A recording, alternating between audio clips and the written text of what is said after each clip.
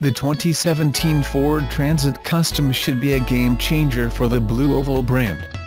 Not because of the slightly improved infotainment option.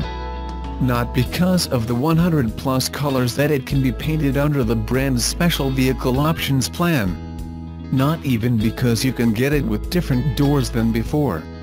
Heck, it's not even down to the new engine under the bonnet.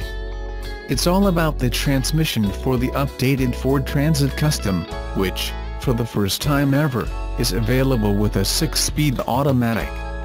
Then drivers, rejoice! That left leg of yours can rest once more, no more clutch depressions for you. It's not about that, of course, it's more to do with the statistics around buyer preferences in the van segment. Ford reckons that 60% of purchasers, often major fleet operators, are looking for an automatic transmission when buying a parcel shuttle, and that should help it see a big jump in sales for the new Transit Custom Auto. There's no question that it makes for a far more effortless experience behind the wheel too, with the transmission offering smooth and quick shifts that are decisive enough to ensure smooth or rapid progress, depending on the level of throttle input being fed in.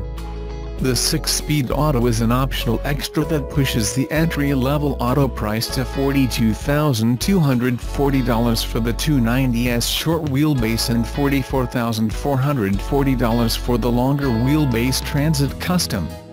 You can still get the regular 6-speed manual, at $39,690 for the SWB and $41,690 for the 340 LLWB, all prices before on-road costs.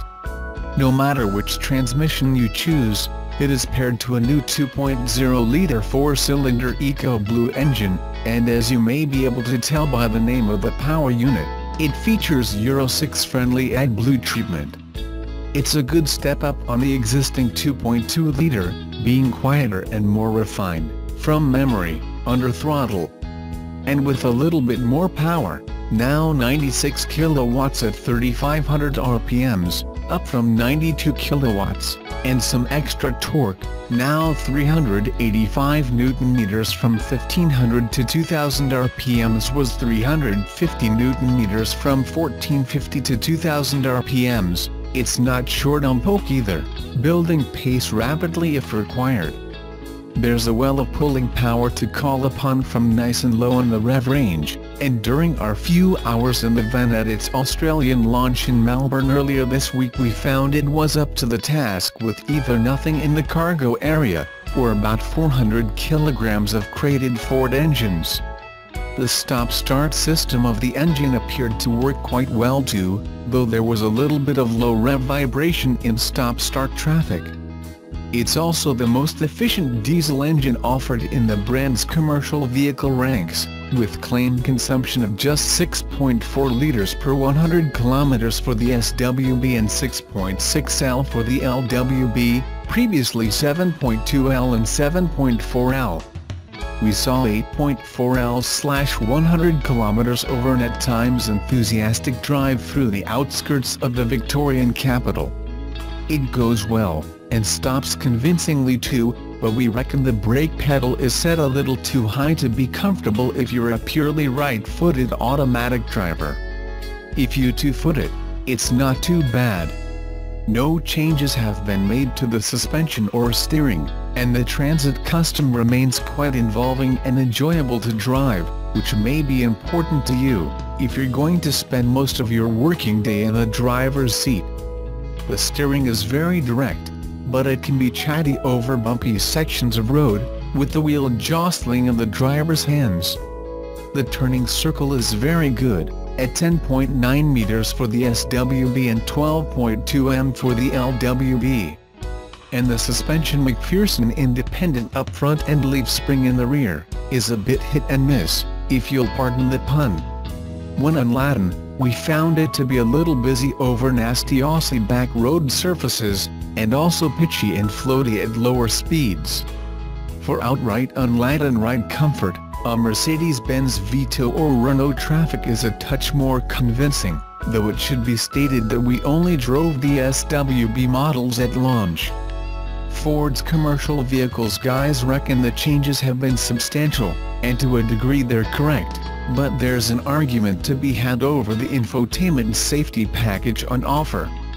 That's because, despite most other models in the Ford range getting the brand's commendable Sync 3 media system with the latest smartphone mirroring, Apple CarPlay and Android Auto, the Transit Custom misses out on the tech. And it's not even an option you can choose. Instead, buyers who are interested can get an optional navigation system that is bundled into the City Nav pack.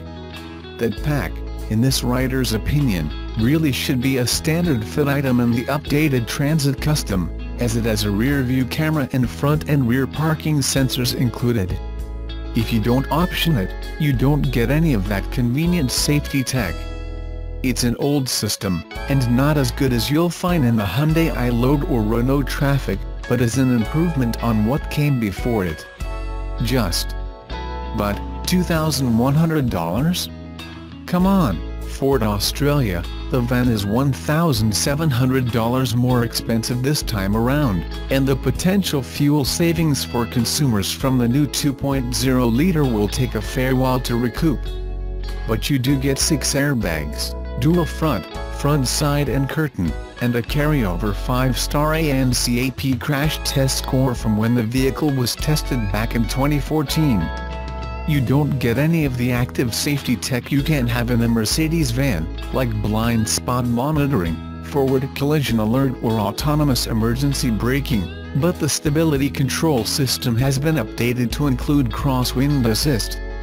The interior has seen little in the way of other changes, but it remains cleverly kitted out for commercial vehicle operators, with lots of loose items storage like cup holders up high on the dash sides, bottle holders down near the outboard occupant's shins, and a dash top cubby with a USB port and auxiliary jack, not to mention one of two 12-volt outlets in the cabin. The seat layout is a 1+2 configuration, with good adjustment and comfort for the driver, and decent sculpted seats for both middle occupants. There's tilt and reach adjustment for the steering wheel too, but just watch your fingers when you're adjusting it, it can be grabby. There are steering wheel mounted audio controls, a voice control system that will leave you frustrated, and a digital speedo with a very small readout, better than not having your speed purely in analog dial mode, though. What about the load space, then? As mentioned earlier, there are improvements to the available door options, including the addition of a tailgate option for $550, great for hand-loading couriers, particularly if it happens to be a rainy day.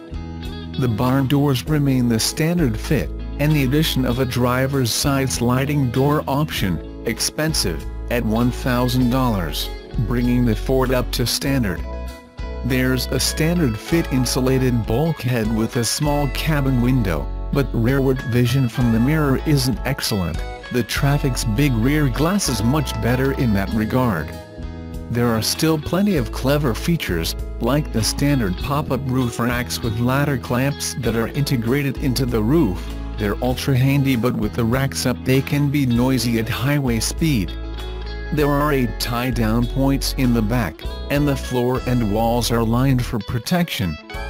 Ford has also stepped up its commercial focus with its servicing plan, with maintenance on the new 2.0-liter engine due every 12 months or 30,000 kilometers, rather than every 15,000 kilometers as used to be the case. The warranty is now better for distance drivers too, with 3 years/200,000 kilometers of cover, and the same for the brand's roadside assist. On the whole, there are plenty of improvements to the 2017 Ford Transit Custom, and yes, you did read it right, there are more than 100 colors to choose from in Ford's special vehicle options paint range for a set cost of $1,150, solid or metallic. The standard palette consists of white, no cost, as well as blue, 2 silvers and black, $550. We're sure the updated model will extend the appeal of the Transit Custom, and deservedly so, but there are still some shortfalls in safety and tech that we reckon would have made it an even better thing than it already is. Is it a game changer, then? Not quite.